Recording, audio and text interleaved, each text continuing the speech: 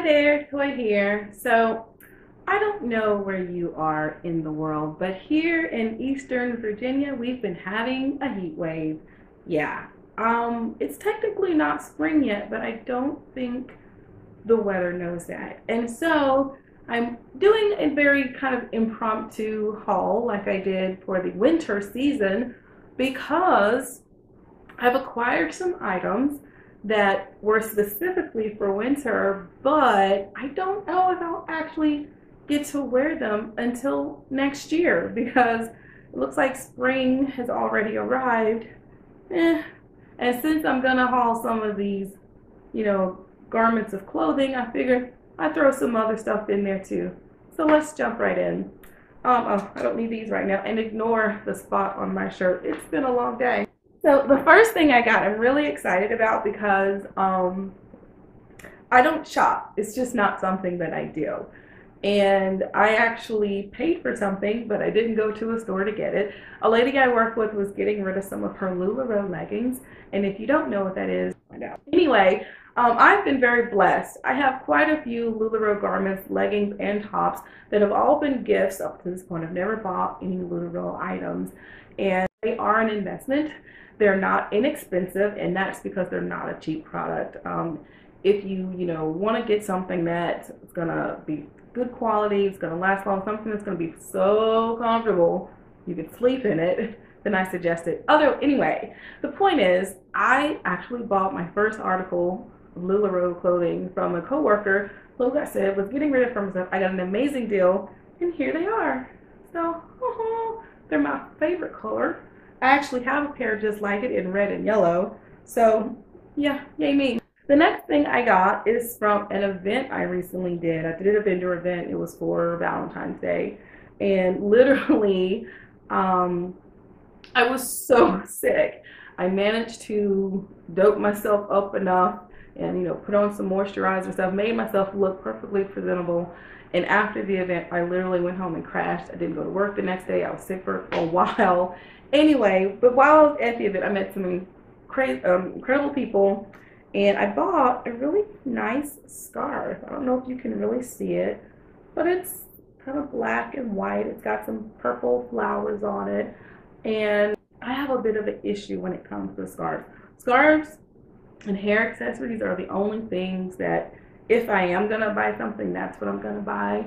Although they don't keep you warm in the winter, unless you're having a very weird winter of 2017 where it's been hot all the time. Anyway, so I got myself a new scarf. These next items, again, I probably will not get to wear them until next year because it's been so warm. My husband was out at whatever big food place we go to, I think BJ's, and they were having some sale on some things. So I got some really cool sweaters, very long sweaters. This one is black and white, and it's almost like a trench coat. I wish I had a better camera angle to show you. Maybe I'll take some pictures and put them up here so you can see what I actually look like in them. But that one is one. And if I tried to walk out of my house in it right now, I would pass out from heat exhaustion. This is the next one. Again, it's like the other one. It's very long. It's almost like a trench coat, but it is sweater material meant to keep me warm in the winter, but it's been hot. And the last one, I'm not gonna try it on because I don't feel like pulling it over my head, but it's a blue turtleneck thing. My husband looks out for me. What can I say? If he didn't shop for me, people, I'd be walking around in garbage bags, just so you know. So let's see what else I got. This was a gift from a relative who knows that normally this time of the year, we're trying to just get by, rubbing together to keep warm. And they bought me this really cool winter set. This is actually gloves. And I'll show you, it's two pieces where you can wear it just like a regular glove. But then there's also this nifty little thing. So let your fingers out. Yeah, isn't that cute? I know, right? Like, I wish I could have one more cold day just to wear this. And it comes with a matching hat and the infinity scarf. So if nothing else, I'll be quite stylish in the winter of 2018. Moving on. All right, so those were my clothing items that inspired this winter-ish haul because, like I said, I probably will never actually get to wear any of this stuff until next year because it's been so warm and it'll be spring before you know it. So this actually is a little tin plate. I don't know if you can see it. It's a cupcake. And this is actually a gift card from a relative who I didn't even realize they hadn't gotten me something for my birthday back in October. And I've seen this person several times. I've been loving on them. They've been loving on me. You know, it's family. And it was just so cute to get this. And they're like, I don't know how, but I forgot your birthday. So anyway, I thought this tin was really cute. Like, I'm going to keep it and, like, I don't know, put coins in it or something. I just thought I'd share it. So now let's get to the records. Because, you know, if I'm going to do a haul, I might as well show you some of the vinyl that I've gotten. And so one of my favorite albums of all time, I had it on CD for the longest time. I had it on MP3 also. It was in, I had one of those little Zen MP3 players. I have no idea where that thing is now. Everything's on my computer, on my phone, you know. So anyway, but to able to get it on vinyl, yeah, this is Al Green's Greatest Hits. Ooh. And it's not in the best condition as far as how it looks physically, but it plays beautifully, and that's all I really care about. So there's that. We also have a Toto album, which this, I could, there's so much that I could say about this, but the main thing is my husband was thinking, we don't have Toto, so he got Toto. And then after he got it, we literally have like had like so many random Toto references on the radio, on TV, in passing, and we're like, that is so weird. No one is talking about Toto right now, but because we bought this record, yeah, okay. This one I'm really excited about because it's just so cool. We got a copy of Eric Clapton's Slow Hand. I can't remember if this is his #1 or #2 best-selling album. I'm thinking it's his #1. And what's, you know, really cool about it is this is what, you know, the outside of it looks like, and this is what the inside of it looks like. Ooh, pretty. So many classic songs on here. It's actually in the turntable right now. We've been listening to it. Some of the titles that you may or may not recognize, check them out if you don't. Cocaine is on here. Wonderful Tonight. Lay Down Sally is on here. You know, I mean, you know, it's a good record, you know, and it's in excellent condition, and he did not pay top price for it. My husband is like the best shopper on the planet. You women out there, yeah, my husband.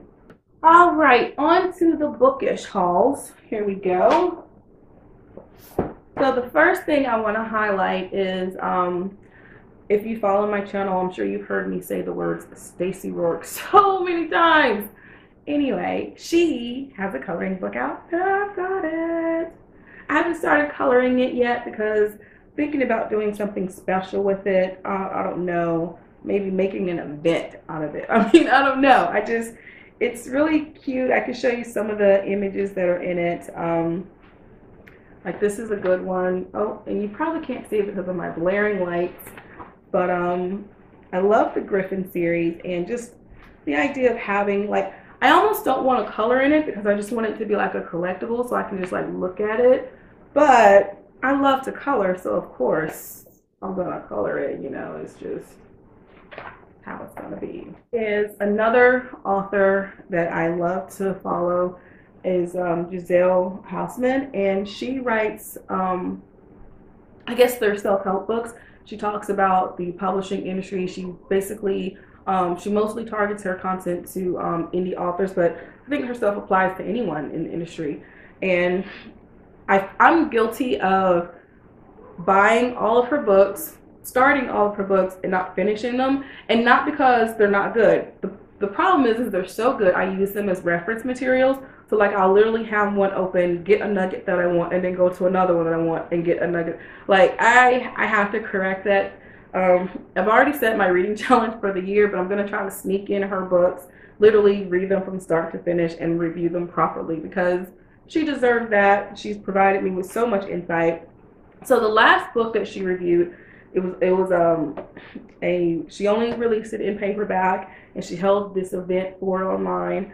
And I actually, it wasn't like a thing where she was giving stuff away. She like you buy the book, but she was giving you so much like inside information at the event itself, that you were like, do I still need to buy the book? Yeah, you still need to buy the book, even after she spent all that time out of her life to just answer all these people's questions. So anyway, here's the book that I got. It's called Book Marketing, The Funnel Factor, includes 100 media pitches. And it basically tells you how to get media exposure. And again, I've started thumbing through it, picking out little nuggets here and there, guilty as charged. I will sit down and read it from cover to cover and review it appropriately. But I wanted to point out another cool thing, because if you, didn't lollygag and bought your book, when it first released, and you attended her event and you participated, you asked questions, and you saw the value in it, she gave an amazing gift, which I'm not going to go into too much detail about because you should have been there. But I have all these really awesome mailing labels for reaching out to just the right people to give my pitches to, and it's all thanks to her. So if you don't know about I'm saying her name wrong. If you don't know about Gisela Hausman, please look her up. If you have any interest in being an author, an indie author, or whatever, her stuff is so informative and so great. Check it out. I'm very excited about, I'm very excited about everything. But anyway, one of the books that was on my original list to read for my reading challenge was the Disaster Crime series by Chris Fay. And I went ahead and bought the entire series in ebook form. It's on my Kindle, just waiting to read it. And I'm actually slated to start reading it in the month of March. But because I do follow her blog and I get her newsletter and stuff like that, I saw that she had this little like contest going on where you could get, a copy of it in a specialty item or whatever. So I'm going to show you exactly what I got from her. The first thing I got from her is Seismic Crimes, the paperback, which again, I already had it in ebook, but now I have this beautiful paperback that I can look at. And this is the second book in her series, and it came with this lovely bookmark that shows you the book covers of all of her books, not the ones just in her Seismic Crime, not the ones just in her Disaster Crime series. And it's a memento that I'm going to keep. I love bookmarks. I never seem to have enough. And the next thing I got was a card, a handwritten note with some goodies inside of it. I have a business card promoting her, which again, I haven't decided if I'm going to keep it as a memento or give it away. I feel like if I give it away, it's kind of a pay it forward type thing. I'm already benefiting from this wonderful blogger. I'm going to read her book, so maybe I should give it to someone else so that they can get to know her work. Regardless, it came with some promotional postcards that I'm definitely going to give to someone to help promote her. So on one side, it describes the book, and on the other side, it promotes her. So that's going to go to somebody. They're really pretty. I don't know if she did her own formatting for these or if she paid for someone, but they look very, very nice. And the last thing is she sent me a little card. I don't know if you can see it, but it's very cute. And she has a handwritten note in it. And it's just one of those things where being able to connect with people online just makes all the difference. And I'm very excited about that. So that's my winter-ish haul. And who knows, like I said, the books and the records, they're going to be consumed. But the clothing, I may not see these things again until next year. We shall see. Bye-bye for now.